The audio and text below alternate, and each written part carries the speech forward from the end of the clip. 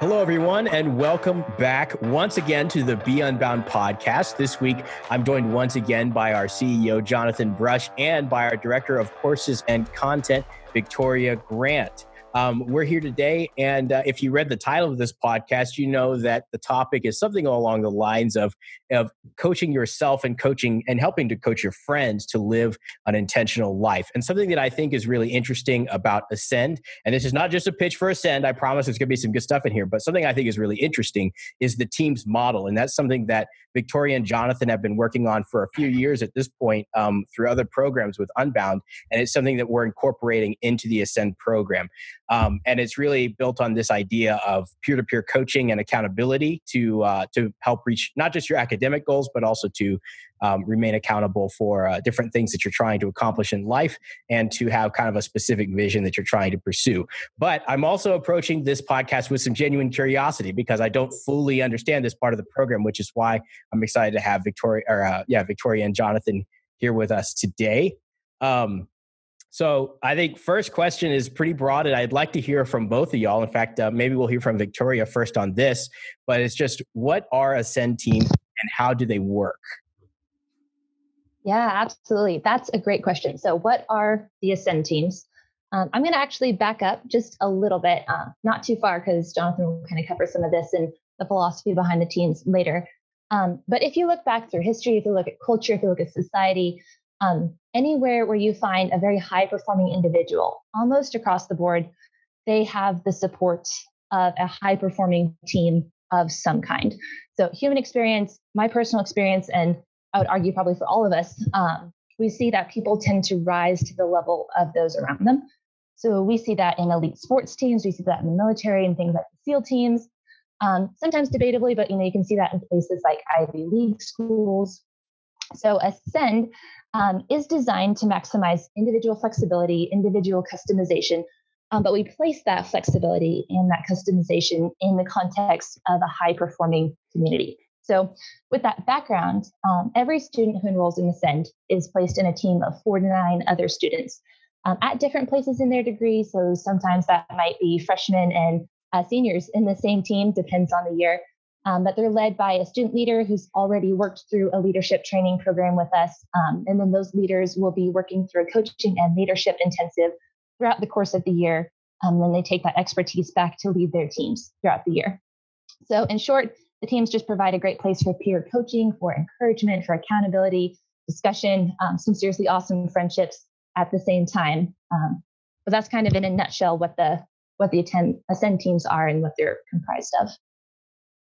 Okay. That sounds really interesting. I think something I'd also just like to hear on, maybe to add a shade to that as well from you, Jonathan, is just that obviously you also have experience managing different types of coaches. And this is kind of a model that you've developed after working with different models. So I'm kind of curious to hear about sort of how you've arrived, if that's a word, to this model. Yeah, so I think I'm going to talk a little bit more as we get into this about some coaching philosophy. But the idea of coaching and so the coaching discipline and the coaching mindset is really central to everything in Unbound and has been from the very beginning. And so one of the things is that we've experimented in the past with having almost full-time life coaches in the program. And that was hugely beneficial to our students, but it had some difficulties. And some of those were behind the scenes difficulties in terms of costs and logistics and all that kind of stuff. Some of it was just being able to explain to people on the front end what that was. And so one thing that happens, we were looking at that and saying, okay, well, look, how does this work? There are definitely places in life where you need a full-on life coach. But life coaching is one of those things that you get the most out of it when you understand it and you seek it yourself, right? If somebody's like, here, take a life coach, then you don't typically get the most out of that, right? If you're kind of like, I need a life coach, that's when you're sort of primed to do that. And most students come in like, what is a life coach? Right? So they don't have any idea. So that's when we started really working with the idea of group coaching. And the Ascend teams are based on that group coaching model, that group coaching philosophy. And the way I kind of think about it is, okay, let's take the coaching discipline. If we could extract like the 10 or 20% of that, that's the most valuable. The whole thing's valuable. So 100% is the best, right? But if we could extract 10 or 20% of that, and we could consistently apply that across the board, we would make a significant difference in the kind of quality of the experience we're delivering for people and the kind of teaching that we can do. And that's where group coaching came in. And we said, hey, what if we could take a student and we could basically give them 10% or 20% of sort of the full on coaching and give them some of these elemental principles and let them sort of practice on that, then turn them loose on a group in the Ascend team, let them lead that team while at the same time teaching the team to do the same thing. Then all of a sudden you have this dynamic inside the team that's very different and looks very different from most teams you've probably been a part of. There's a philosophy that kind of grounds everything, and you're kind of extracting the best of the discipline and applying it in a way where somebody doesn't have to be fully bought into life coaching and really understand what it is to get a lot of the benefit from it. And so that's the group coaching sort of hybrid model that I don't know. I'm making no claims that it's unique to Unbound, but it is certainly a blend or a synthesis or a hybridization of the things that we've learned about coaching in the last 10, 12 years as we've been doing some of this stuff, and kind of trying to extract the best of that and apply it to what we're doing now. Awesome. And so Victoria, how with the way this program is built now with the Ascend program, how do the teams fit into the rest of the program? Yeah, good question. So the teams are designed in large part to help students engage with the program materials, to help them apply it personally. So in that sense, it's honestly deeply connected to almost every aspect of Ascend. So it provides the foundation, it provides the context for the other parts of the program, like the events, like the projects. So just to kind of break that down a little bit from an academic side, students obviously are taking their own classes. Depending on the degree they've chosen, that's customizable. They may or may not be the exact same classes that their teammates are taking, but they stay accountable for progress to their teams. And then with our events, students will be attending live events with all their fellow students, not just their team, but they'll have some team break off time in there. And then, of course, they'll have a debrief afterwards just with their team. So kind of, again, you have that context. And then with projects, students will also be completing a personal project throughout the course of the year, and they can complete those as individuals or as a group with whomever they want. That can be inside their team or outside of it. But they check in with their teams, they stay accountable for progress. So in that sense, the teams kind of have a foundation, provide a foundation or context for all of these other program elements. And it is worth noting that students are by no means restricted to operating only within their teams. In fact, a great percentage of their time is spent with all of their other fellow Ascend students, with the broader Unbound community, and not just their teams. But the teams do provide that context for debate, for discussion, for application. And so in that sense, that's kind of how it's, connected to the rest of the program. It's pretty holistic. Yeah, I think that's really interesting, because even just thinking back on my experience in Unbound doing college, even just having like a small group of people where I could sort of compare notes on like how we're applying what we're learning, even extracurricularly, and just kind of looking at like, how are we utilizing our education? That's something that you can get more broadly through the community, but you have to really go seek it out. So I think kind of making that in is really interesting. And so just like we talked about, or we mentioned that we would get there, I think now would be a good time to kind of talk about what the philosophy is behind them, the sort of that coaching philosophy. So Jonathan, take it away. Yeah, and this is an exciting question and one we really love to talk about. And we'll first start with kind of a funny little definition. First of all, there are some colleges and universities out there that I think do higher education really, really well. Excuse me. And so, if you're looking for sort of the highest level academic type of education, there's a couple out there that we endorse and think are great and love to work with and stuff like that. But when I think of higher education in general, I think of really overpriced, kind of under-delivering, low-quality education. And we kind of refer to those as box schools.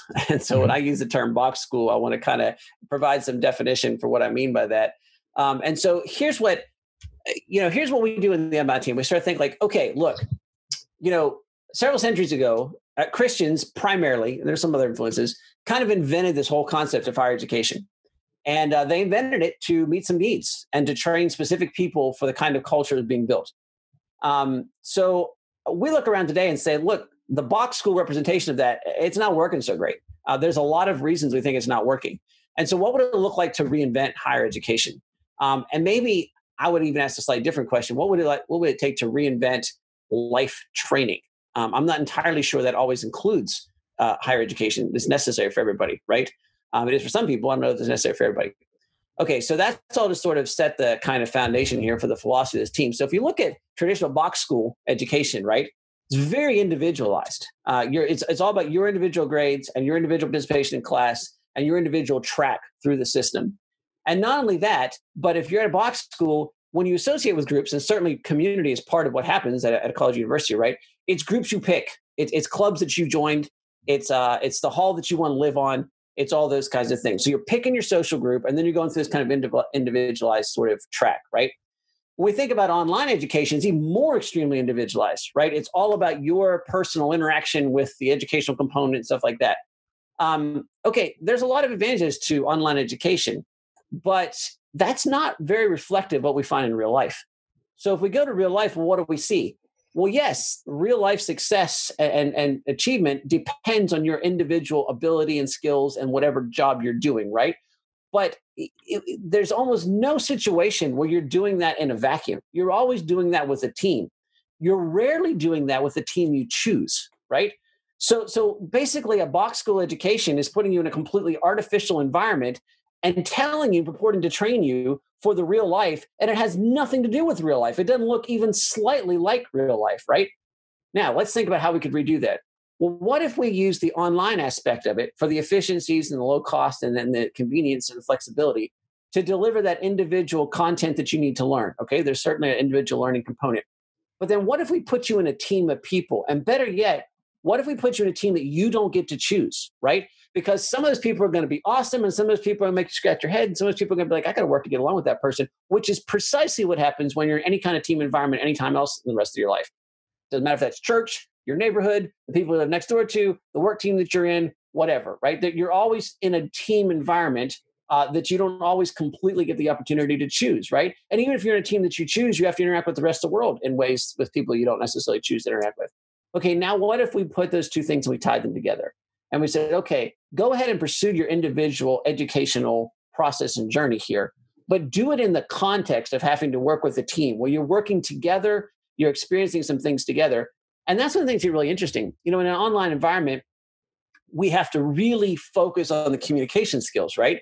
Because that body language, that physical presence, that thing that everybody tells us is so much of communication, that's absent. So, you know, in the distance thing, when you start out in Ascend teams, when you're communicating over Slack and webinars and stuff like that, communication has to be really precise and it has to be really good. Oh, that's a fantastic skill to learn, right?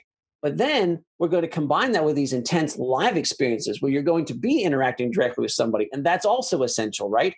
But you're going to be in those intense live interactions where you're doing some things and really being challenged after you've built this repertoire of skills of being really great at communication because of the limitations enforced on you on the online thing. And all that has to happen in the context of dealing with other people, which is much, much, much more like what real life actually looks like. So that's the philosophy behind it. It's a concerted, deliberate effort to have your educational process both reflect real life and really emphasize and use the tools that we have to kind of build particular skills in the areas that we think are most critical, like communications, like being able to deal with each other effectively, and then like being able to experience intense things together and successfully deal with those challenges and problems. Yeah, that sounds really interesting. I guess one thing that comes to mind as a follow-up question is just, how do you equip the students in teams to kind of engage in that and to kind of help each other in that?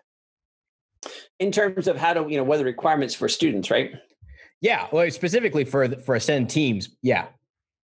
Yeah. So, and Victoria might be able to maybe finish this out as I started, but so if you're assigned to a team, that means that you're going to be dealing with other people. There's going to be a communication requirement. There's going to be a requirement to attend meetings together. There's going to be a requirement to work together in certain challenges and certain things. And so what happens is that, through initially online and then eventually live, that team's going to have to sort of figure out what are its strengths, what are its weaknesses, how do we interact with each other, how do we maximize the relationships that we have, how do we kind of work together towards some of these goals, even as we're all working individually each other's. Because as Victoria said deliberately, not everybody's in the same position in terms of when we have a senior and a junior and a freshman all working together, which is precisely what happens in the real world, right? In the real world, you don't enter a business and everybody's at the same starting place and they all mature together for 4 years, right? In a business, you've got an expert and you've got a middle person and you've got somebody who just started and a rookie over here and somebody specialized in this area, not another area. And so again, the Ascend teams reflect much more in real life. And so when they have to be in that environment where they're all together, but then they have to focus and work together on some things or share some things together, that's when those things have to bump up against each other, and you have to really work on that communication and that connection and those kinds of things. Victoria, you can take that and kind of add to it. Yeah, no, I think that gives a really good broad picture. I'll nuance it just a little bit. And add that as our teams progress through the year, they're designed, it's designed to kind of be a progressive experience. And so as we start off, even in terms of communication, the leaders are trained in this as they go. There's a lot of facilitation at the beginning. Everyone's kind of trying to figure this out. They don't really know what they're doing. Students are trying to figure out, how does this work? But as they progress throughout the year and as they become more familiar with each other and with the program and just with the life skills that they're learning, and as they are, in some ways encouraged, in some ways, commanded to engage with the material and to apply it and to figure this out, the students learn to step up into leadership positions and to practice their communications in the team. So it starts out as more of a facilitated experience, if you will, at the beginning. And then as students work through the program, it becomes increasingly peer coaching, peer working back and forth, to the point where the leader can kind of step back at the end of the year and take more of a guarding role, or, a watching role, observatory role, I guess would be a better way to say it, and let the students be able to kind of handle that communication and that guideline. So it's designed to help the student grow to a position of ownership with that communication and with that dynamic with the students. Interesting. And how have you seen this model help students in the past? Yeah, I can actually speak to that a little bit as a previous Unbound student myself. But I'm going to just come back to that idea we talked about earlier, that across the board, people tend to rise or fall to the level of those around them. And as with anything, Jonathan kind of referenced this too, it's up to our students what they ultimately get out of Ascend, right? Like that's up to them. We're doing our very best to facilitate an environment where students can grow actively, where they can realize their potential. And we've seen this team model accomplish just that very thing. So it provides an active growth environment where students are engaged and supported and challenged. They've built community, they've built friendships, sometimes lifelong friendships, and they've been able to turn that knowledge that they're gaining into wisdom, ultimately. So Unbound community across the board is a place where students push each other to be better, where they're not afraid of the big questions and the big issues of life, and where they show up and they're there for each other. We want our new students to be able to enjoy those same benefits. And that's why we've tried to build this model where they do have the option to connect with those people and to reach that same ultimate place as well. I'll just add to that in terms of success. You can sort of step back a little bit and think about how this actually works, again, contrasted to real life, right? So if you come through a box school and you've been used to only sort of operating in groups that you're comfortable with, and to be on your own individual path and to be really searching for answers, and to feel like the point is to have a bunch of knowledge that you then send back on tests and papers and things like that. And then you arrive at a workplace, right? And you're with people that you may or may not have chosen.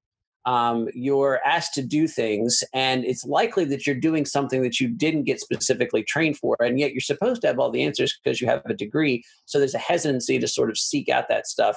That's a tough curve, right? And that's the whole new job thing that everybody has so much problems with. Well, let's contrast that to a model that looks like this, right? Where you've spent a year or 4 in a team of people that you didn't choose, that you have to sort of adjust to and do all those kinds of things, with a philosophy that's built on asking questions. That's the entire coaching philosophy we talked to earlier, right? At the heart of coaching, it's not about, teaching is having an answer and giving it to you. Coaching is helping that person find the answer. So it's almost like that old parable about giving a fish and teaching somebody how to fish, right? And so asking questions is the heart of the whole educational model. And this idea that you have to seek help from other people and things like that. Now, that person gets into a job situation. Well, they're with a team that's made up of different people. Great. They've been doing that for 3 years. And they have to do a challenge that they've never done before. Well, in Ascend teams, we specialize in throwing challenges at the teams that they've never seen before, right? And so they've got that kind of thing going already. And the way to do that is, instead of being, intimidated by asking questions because they think they don't know the answers, they think the way to start is by asking questions. And so immediately they start asking questions and sort of pooling the knowledge of the rest of the team. That's not just a sort of philosophical, this is the model we think will happen. that's based on real life experience of us watching how, we've used team coaching in multiple situations before, especially in the last 2 years in pilot programs we've run. We've watched how students in Unbound use this coaching model. And then we've watched what happens when they graduate and go into the real world. And it's a very different outcome, right? The students that have that kind of background approach first jobs and second, third jobs very differently than box school educated people. And so I think those are some of the big advantages. In other words, the educational experience much more accurately mirrors real life experience and consequently prepares people better for that transition. Or it's not even a transition, it prepares people for that reality, I should say. Absolutely. Absolutely. And so off the top of your head, are there 2 or 3 questions like just sort of like prototypical, like these are good questions to ask, let's say in a new job, like an example of something that an Ascend student, they get their first job. What's like an example of the type of idea they would apply to a new situation? Well, I'll start with the first one, then we'll let Victoria do the second one here. Here's one that I find. Okay, so I worked in traditional education, box school education, right, for 12 years before I came work with Unbound students. And I hired actually more people in that job than I've hired in this job. And when I would hire those folks, and I'd hire some of the best and brightest, but they'd often be college graduates, right? So people that just came out of college and this is their first job. And I would say, okay, I need you to do this. And they would say, okay, what do I need to do? And I'd say, well, you need to do this. And they say, okay, what do I need to do first? Well, I got to do this. Okay, what do I do next? What do I do this? In other words, to be this like, they wanted a syllabus, they wanted a plan, they wanted a checklist, they wanted to do all those kind of things. And, there's a time when that wasn't bad, right? I teach them my system. Well, that time's long past, right? Because the change of pace in today's world, technology changes, means that frequently I'm hiring people to do stuff that I don't know how to do. And 40 years ago, the boss was the person that knew how to do everything, and they pass that knowledge on. And now technology changes. I need to hire somebody who does Instagram marketing. Well, how do I do that? I have no idea. If I knew how to do that, I wouldn't be hiring you, right? I mean, like this is a place that I don't even have a beginning place to start with. And so you're going to have to figure that out. So that model of somebody come in and say, well, tell me what to do. That makes sense because of their education, but it's extremely frustrating from a hiring standpoint, right? One of the things that was really, really shocking to me is when I started hiring Unbound students was they would ask a totally different question. They'd say, what is it we're trying to accomplish? Where do we want to go? Mm-hmm. And I'd say, we want to do this. And they'd say, okay. And they'd be gone. And I'd be like, oh, well, where'd they go? And then they'd come back and they'd have this huge solution for me that was often 10 times better than I expected, achieved what I was expecting. And they're like, okay, what's next? And I'm thinking, man, I didn't tell them anything in between. And so one of the things that it seems like almost instinctively Unbound graduates wind up asking is, what does success look like? They don't always ask it that specific way, but they're sort of saying, what is the outcome supposed to look like? And then they're willing to jump in and figure out how to get there. Box school educated folks almost always ask, what is it I'm supposed to do right now? And it almost like is disconnected from where they're going. They're just interested in like, what do I have to do between now and quitting time? Or what do I have to do now to sort of show that I'm successful? Where people trained in this other environment are typically like, okay, what's success look like? Now, how can I get to the fastest way possible? So, absolutely. And Victoria? Yeah, no, I would echo what Jonathan just said. I've seen that in fellow students, and that's also been very true to my own career experience as well, both working with other people and attempting to do that myself. Maybe just to kind of bring it to, some practical questions here. I know my experience and some of the experiences of Unbound students that I've observed and worked with, coming into a new job, there's often a lot of uncertainties. And figuring out right off the bat what resources you have access to, if there's something that's job specific, if there's something that specific employer has, figuring out what the people around you know and what you can kind of gain and glean from them. Those are fantastic questions to ask right off the bat. Figure that out, like what resources do I have, and then also figuring out what is it that I need to know. What are my gaps? Because there always, or almost always, will be gaps. If you are getting a new job and trying to grow, there will be gaps in what you're able to do and the things that you want to learn to do but aren't quite there yet. So figuring out what those gaps are as quickly as possible, and then figuring out, okay, great, here's where I'm at, here's where I want to be, and what's it going to take to get there? What resources do I need? And since you've already looked at the resources, you know what you have access to, what you don't.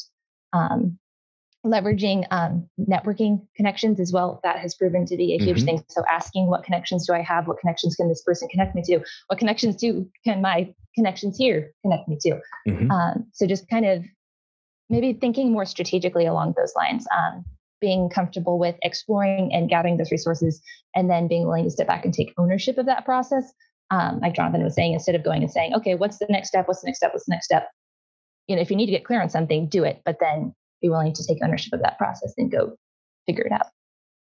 Absolutely. And if I would be so bold as to contribute to this conversation, I think one thing that comes to mind too, and this is just something from my own professional experience, where it's like one of the questions that I've learned to ask that I find really important and valuable is basically why is each different person here? Like, what are their personal motives for being involved in the team?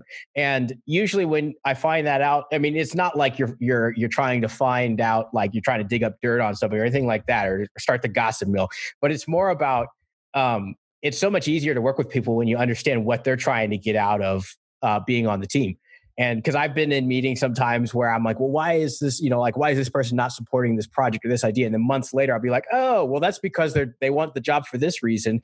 And basically like this project or taking the business in this direction completely undermines their presence on the team in the first place. Mm-hmm. And so it's like sometimes understanding those things can completely change the way that you work with people and how you kind of operate with a strategic vision. So things like that. If students are learning things like that in college through the Ascend program, I know I learned some of those things just on, through the community, through the Unbound community, and working on student leadership teams is another huge part of kind of getting that experience. But that's phenomenal. Well, I appreciate both of your time today. This has been really interesting, and I hope that those listening got a little bit something out of it, got a slightly deeper understanding of the Ascend program.